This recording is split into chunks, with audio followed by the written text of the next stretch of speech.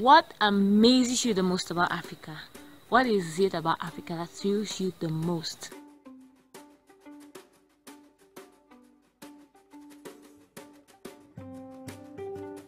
It's very cold there out here in Bamenda, Cameroon, and somewhere very green. I'm really liking it. I'm liking it all around me. It's just green.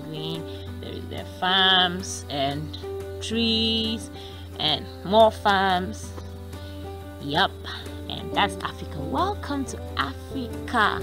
So what is it about Africa that you love the most? What is it about Africa that thrills you the most? I was going through some stuff and I found this amazing stuff Africans around the continent do. Who does this to a face?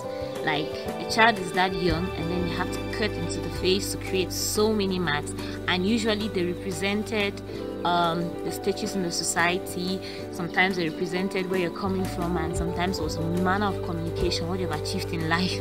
And that's just wow. Secondly, lip disc.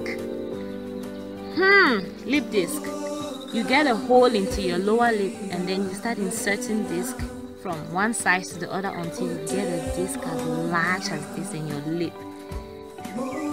I can't get over this. I'm not getting over this soon. Third, ear disc. The same thing as a lip disc. Now this is less scary. Like, I think I can get over this. And it's amazing how large this can go. You know what really thrills me about this is your skin can stretch that much. And well, you must have this question at the back of your mind. This is the question I had. How do these people eat? Basically they don't wear this every day. Yeah, so they take it off, they wear it. The women wore this only when their suitors were around and on particular occasions, but on every day you won't see them in that. But you obviously see the lip skin dropping, and that's not cool. Yeah, not cool at all. Moving on to the next, the red clay hairdos of the Himbai women.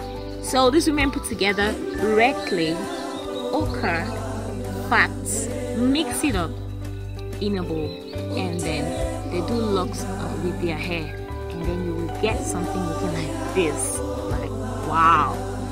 Now I heard that they do use Indian hair in it sometimes, and I'm like, okay, like they buy the hair, they have to go through all of this just to get these hair done. Yeah, they do have to go through all of that. And lastly, body painting. Now this is just amazing because the art is wow. Sometimes the paintings are so intricate, and that's what really amazes me about it. It's not as scary as lip disc or scarification, because you can just paint and leave it out and leave it there and take it off. In a lot of African traditions, there is body and face painting, and there are these kids of the Omo River, they call them so. It is so amazing what they do with the flowers in their hair and the flowers in their ears. All of that is so beautiful.